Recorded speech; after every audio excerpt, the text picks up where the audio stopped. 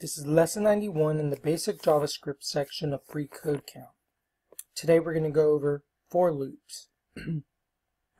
This lesson is titled Iterate with JavaScript for Loops. You can run the same code multiple times by using a loop. The most common type of JavaScript loop is called a for loop because it runs for a specific number of times. For loops are declared with three optional expressions separated by semicolons. And they show you here what a for loop looks like. These are the three expressions. First, initialization. Second, condition. Third, final expression.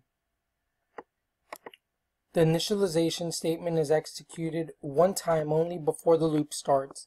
It's typically used to define this and set up your loop variable. The condition statement is evaluated at the beginning of every loop iteration and will continue as long as it is evaluated to true. When condition is false at the start of the iteration, the loop will stop executing. This means if condition starts as false, your loop will never execute. The final expression is executed at the end of each loop iteration prior to the next condition check and is usually used to increment or decrement your loop counter. In the following example, we initialize with I is assigned 0 and iterate while our condition I is less than 5 is true. We'll increment I by 1 in each loop iteration with I++ as our final expression. So they show us here, they have a blank array, empty array, and they say for, they initialize I to 0. As long as I is less than 5, I will keep increasing by 1. And then our array dot push I. Our array will now contain 0, 1, 2, 3, and 4. And again, this is because first we have an empty array, but in our for loop, we start at 0. So 0 is less than 5, which is true, so it'll run this code. So it'll push whatever I is, and I is 0 at that moment, so first we get a 0 inserted. But then it comes back into the loop, and this loop keeps going as long as it's true. Once this is false, it will stop.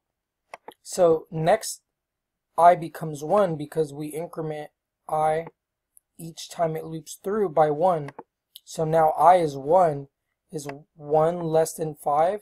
It is less than 5, so we do the code inside here, which will push 1 this time into our array. So now we have 0, 1. Next time it comes through, I is 2. 2 is less than 5, so we run this code and now we push 2. And it keeps going all the way until 4. It does not do 5 because 5 is not less than 5. So this evaluates to false, so it never pushes 5. So instructions: use a for loop to work to push the values 1 through 5 onto my array. Here's the example. They have our array, also an empty array, and they do a for loop through it, which starts at 0 and will go up to 4, the same as this did. So now we gotta create a for loop, so we only change code below this line. And our for loop to push the values 1 through 5 onto my array. So we would start with 1 because they want to push the values 1 through 5. So the first time through the loop, it'll be 1, 2, 3, 4, and we're going to actually want to, as long as I is less than 6, because we want to push the values 1 through 5. So 5 seems to me that it should be included, and we just keep incrementing each time through the loop. And we want to push, so we do my array dot push and we want to push I. And this should satisfy, you should be using a for loop for this. My array should equal 1, 2, 3, 4, and 5. So that should work, and that should be it for this lesson.